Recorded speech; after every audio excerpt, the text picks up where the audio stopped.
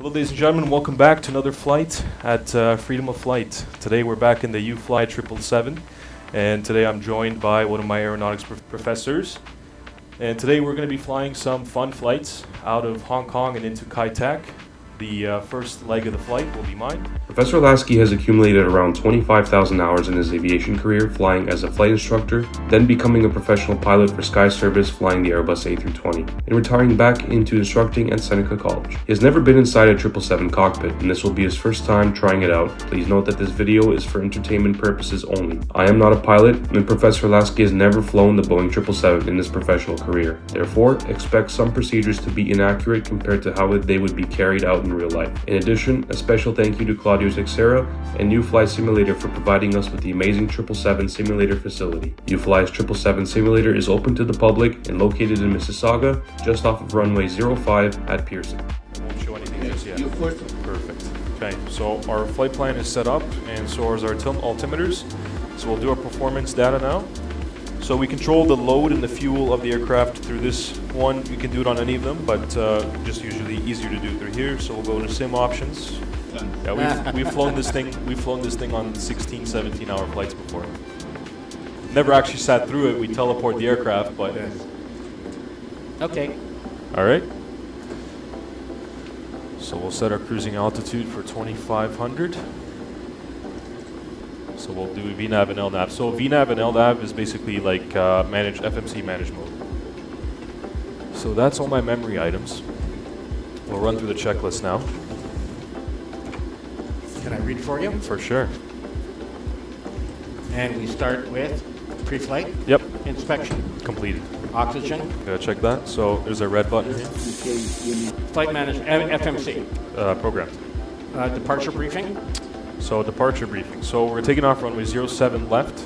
We're doing a direct to this waypoint first, which is SMT. Then we'll be doing a bit of a right turn and following our waypoints to runway 13 of VHHX. So we're going to climb up to an altitude of 2,500 feet. Our V speeds. Our V1 speed is 113. Rotate speed is 123.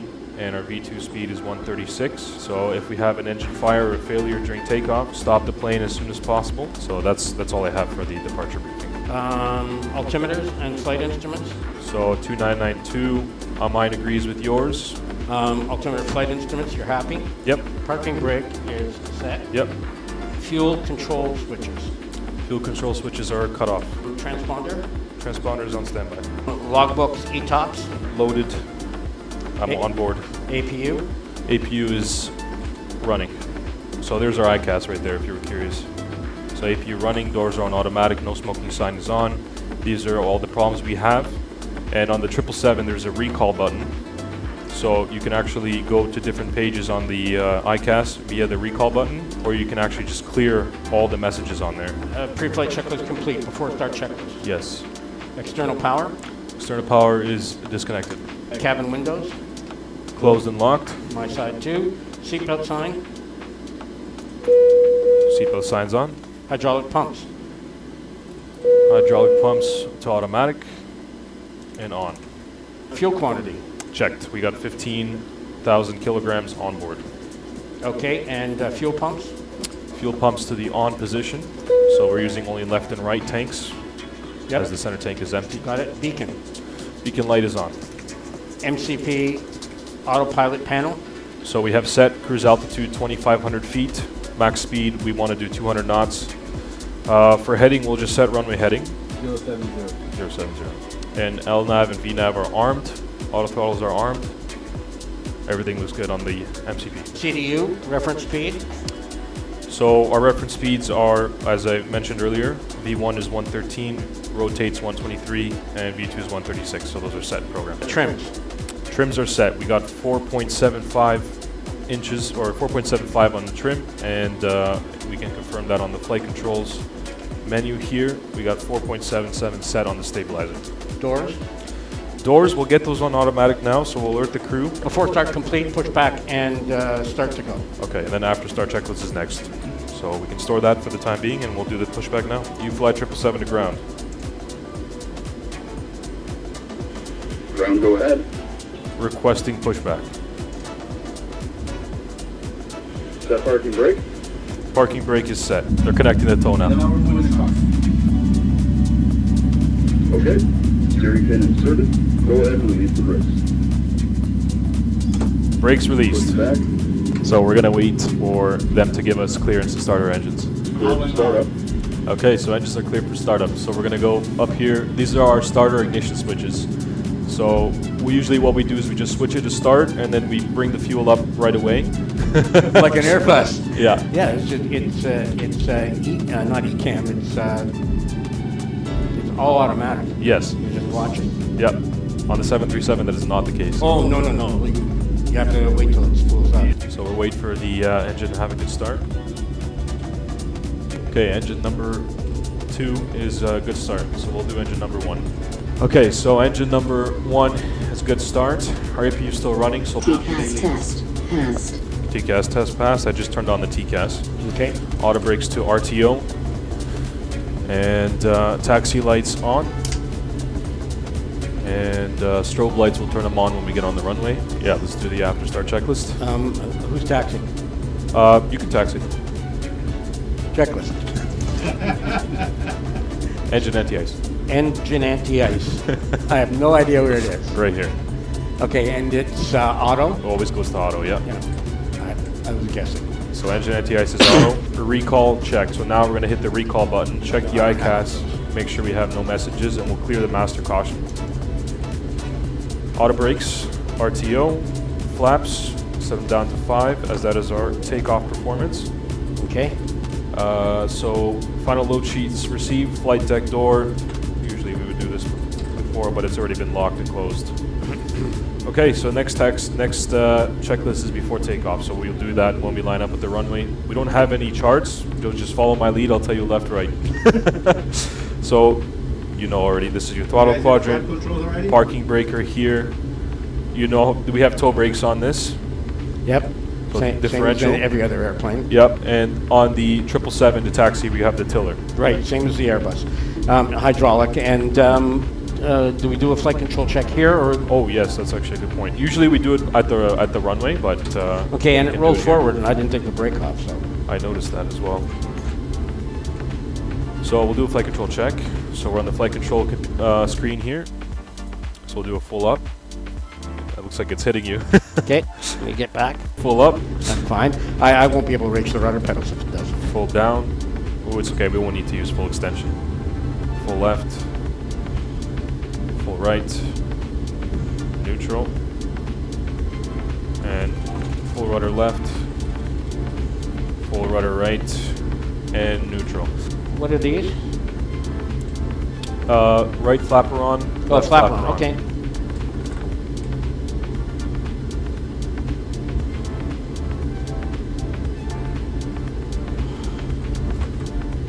The rudder is a bit stiff as well on the left, just so you know. Okay. Flight check. Flight control checked. Okay, now we can start taxi. So our ground speed indicator is going to be right here, top left corner of your map. And we'll put this back into arc mode.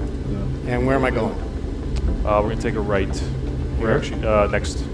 So Turning here? Yep. So on the 777, you're looking to be right here, okay, Captain? Pretty much that little screw. Okay, great. That's the position for the seat. Great, thank you. With the perspective, it looks like a very tight turn here. Yeah. So I'm gonna switch our departure runway to 07 right. So Okay. we don't have to taxi as much. Now, particularly the 777, the nose wheel is about 10 feet behind. Yes, I've been gauging for that, but this tiller is very. Is it this sloppy in the airplane? The Airbus is really sensitive, and this Just a little bit. I'm finding this is really. It's manageable, but it seems. We're gonna straight down. See where those white lights are? There's another aircraft there. We're gonna line up behind them. Okay. So, Captain, for your ground speed, you look into your FM's Top left of your map. your primary flight display. Same spot as the Airbus. Okay. Perfect. I don't know about you, but I'm having fun. I really am. That's good. I'm glad. Oh, he's not. He's busy. He's flying with the professor. Are you kidding? No. I am a little nervous. We not had, gonna we lie. had that talk already. I We had can the tell talk. already. Let me just start right here. I'm impressed already. That's by good. you, so don't worry about it. That's good. He doesn't have to be nervous at all. I'm more nervous than he should be. Why are you nervous? We're number one for the takeoff. Check. Yep, so we'll be... Cabin crew, please be seated for departure. We actually have that. Yeah, well, it's interesting. It's just how, you know, the muscle memory. So do we get a call from the flight attendants, cabin secure? No, Any airline would. we're a cargo plane. Yeah. Any airline would. They wouldn't go to position until they got the word from the back end cabin secure. Okay. Have you done V1 cuts in this thing? I'm not sure what that is. Just at the point of rotation, the engine clicks. I haven't done one of those yet. Okay, will this do it? Yeah. Okay. Yeah. Could do an engine fire. First flight, right away. First flight, we're going to take it easy. No, I know, but I want to do one with you because you're every single ride you do, you're going to do a V1 cut. Okay. From every single one. The captain will do one, and then you'll do one. And there's a trick to them, and I would like to just demonstrate a low visibility V1 cut. All right. Because you are going to be doing, you'll be doing 1200 RVR, and the captain will be doing 600 RVR. Can you set up RVR in this thing? What is that? A runway visual range. Yes, we can set that up. Yep. Okay, so at some point in the procedure tonight, I'd like to do a 1200 RVR takeoff. You're going to do it. Can you program in an engine failure? Yes. It's going to be right at V1. So someone's going to call V1, and then the engine's going to fail right at that point, and then you're going.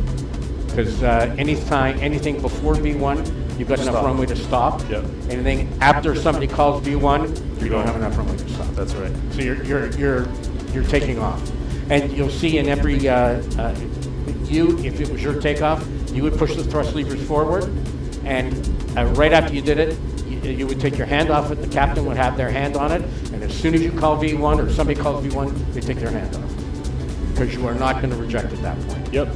Yeah, we teach the clients the same thing here. Good. All right, am I going to position or am I stopping? Yeah, we're going for position, and we'll do landing lights on. Flight 777, you're clear to line up on runway 07, immediately take off. Thank you, ATC. It's good. No, it's really good to keep those procedures in. It's good for you. Yeah. Yep. Right. Great for you. It's incredible. You know, like I'm thinking, did I hear back from the FAs?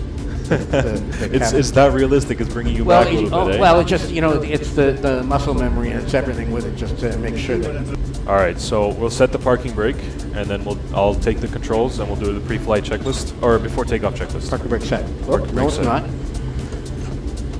Parking brake set. As soon as you press the brakes, you'll release the parking brake. Yeah, that's Okay. a simulated The only thing. thing on the Got simulator, it. the spring is on the parking brake. Doesn't. Okay, I think I've got you lined up. Not quite. That's okay. We'll correct it during takeoff roll. Can you please run through the before takeoff checklist? I think it's on your side over there. Oh, there you go. Sorry, sorry, I didn't see it there. All right. Okay. Before takeoff checklist. Yes. Flaps? Flying. That should be pilot flying. Flaps 5 in green.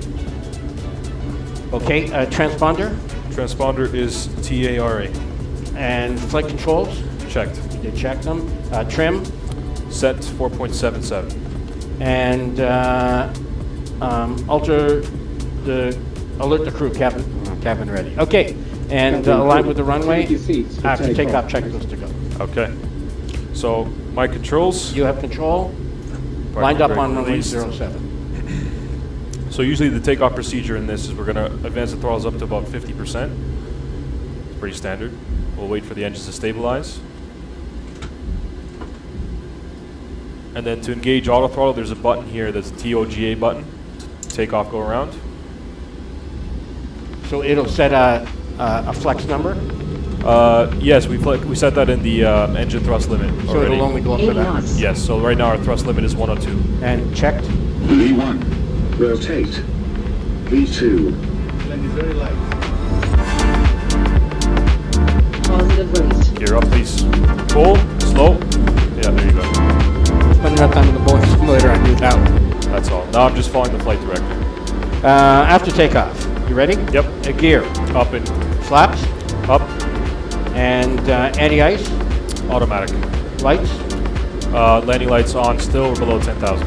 Okay, and APU is in the off position.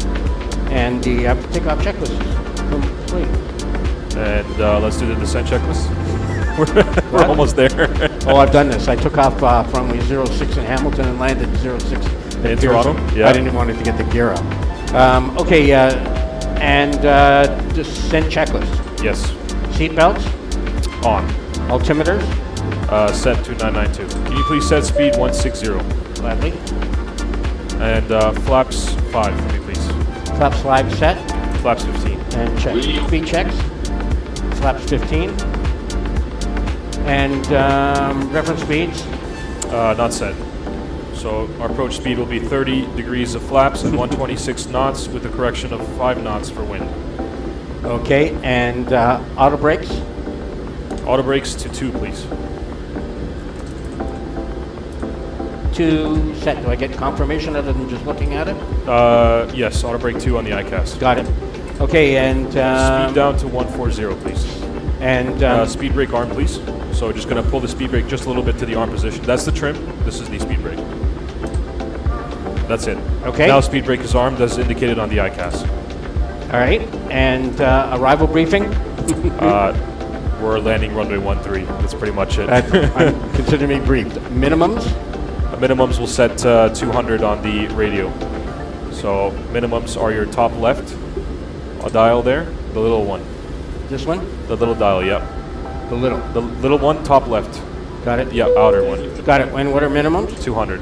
Okay, Great. we're there, and Approach checklist, please. okay. Landing gear down. Speed checks. No, oh, yeah, this is great. Flaps 30, please. Speed speed checks. Speed checks. 30. Speed select. down to 140. Okay, 140 is set. Perfect. Checkerboard in sight. Let's focus on the landing for now. We're all set. Okay, I'll just read through this. Altimeter, route crew, maps, charts. Okay, that's it. Landing checks to go. Great. So there's a checkerboard up in front of us. You see a checkerboard there, right in front? In the buildings there.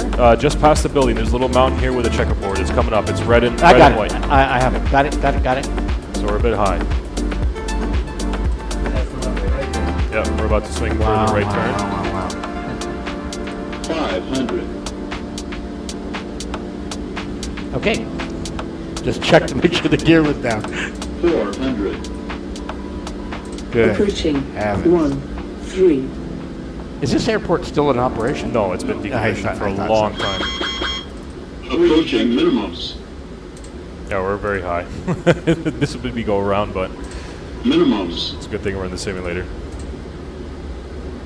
Runway side. Confirm landing, confirm landing. 100. Lights on, gear down, speed brakes 50. armed, 40. and flap 30. set. And retard. 20. Do we have auto brake set? Yep. Okay. 10. Very nice.